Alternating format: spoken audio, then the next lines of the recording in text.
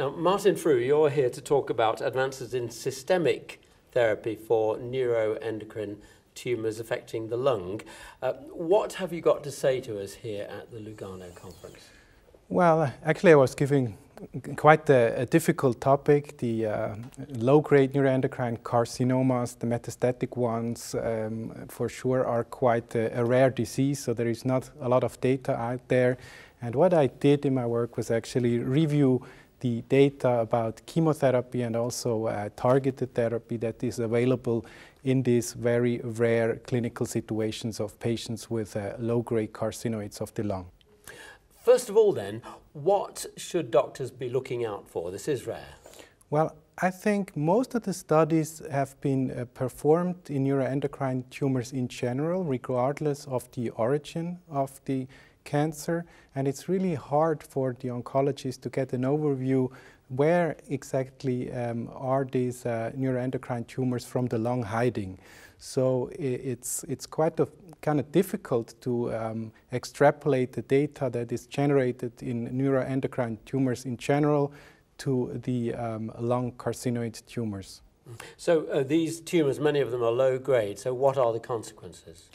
Well, as I said, I did look at the low-grade carcinoids of the lung, and there are some really small series that looked at it, and there seems to be a differential efficacy of chemotherapy in this really small segment of patients. So the bottom line is that we really need to do more studies. When we do studies in carcinoids in general, we should analyze lung carcinoids separately to gain more information here.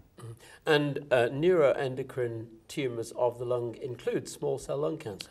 Right, it's a continuum of low-grade neuroendocrine tumors and intermediate-grade neuroendocrine tumors, also called carcinoid or typical carcinoids and atypical carcinoids. And within the high-grade neuroendocrine tumors, of course, those are the ones who are more frequent. You have small cell lung cancer, and as a smaller entity also the large cell neuroendocrine carcinomas. Now, what light have you been able to throw in your work and the discussions you've had on diagnosis and management and how to optimize these and indeed individualize them?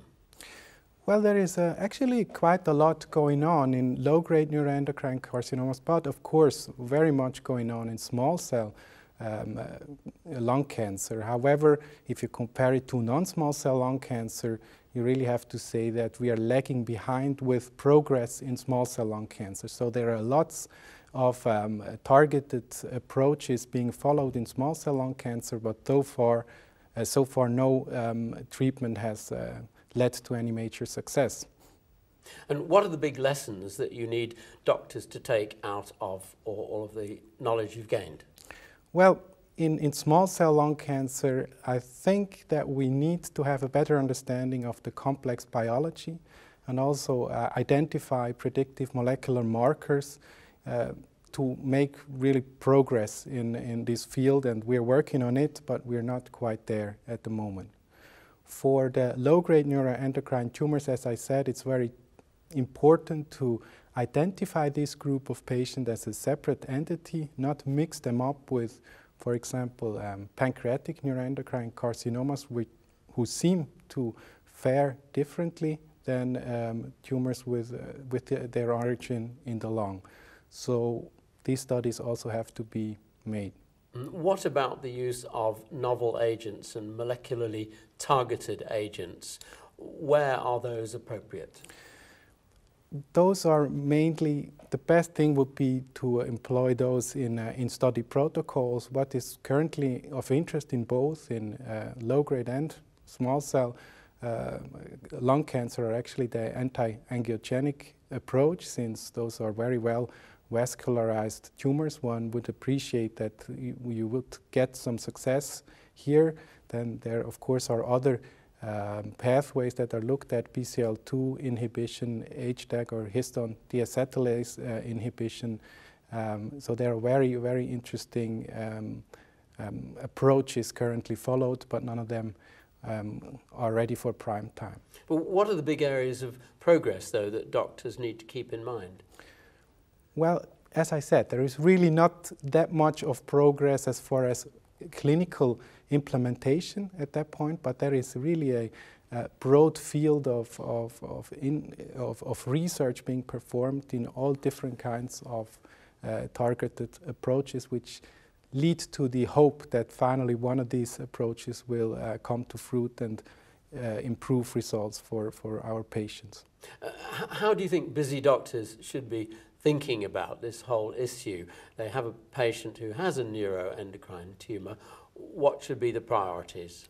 Well, the priorities is not to hasten things. Oftentimes those are very slow-growing tumors, so the first thing would be really to think, does this particular patient need therapy? Because once it is metastasized, there is actually no cure for the disease, so the primary goal would be not to make harm. And at that point, that's the number one question. Do you really have to jump in with therapy, or can you observe what is the natural course of the disease and then decide upon when to initiate any kind of treatment? And if you go for therapy, systemic therapy is preferred?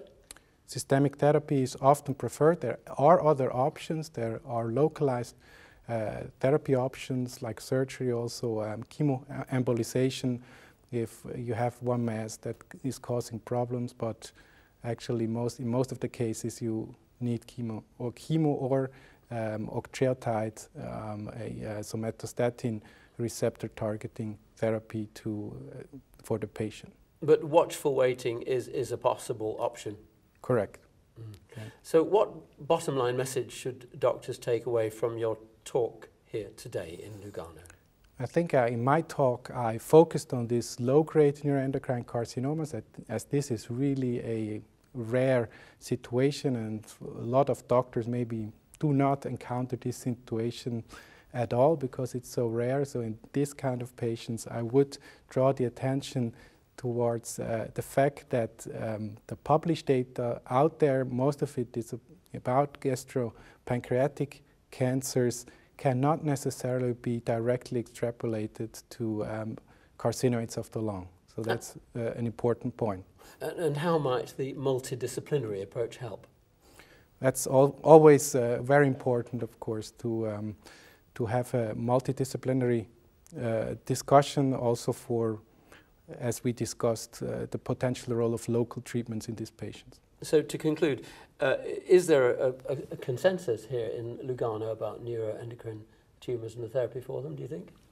I think what we can say is that we really need to make better studies to really document the response of these very rare patients to the new treatments, and hopefully this will eventually then evolve into a new standard. But at the moment, we do really not have sufficient data to suggest one agent over the other or give general recommendation in this very rare subgroup of patients.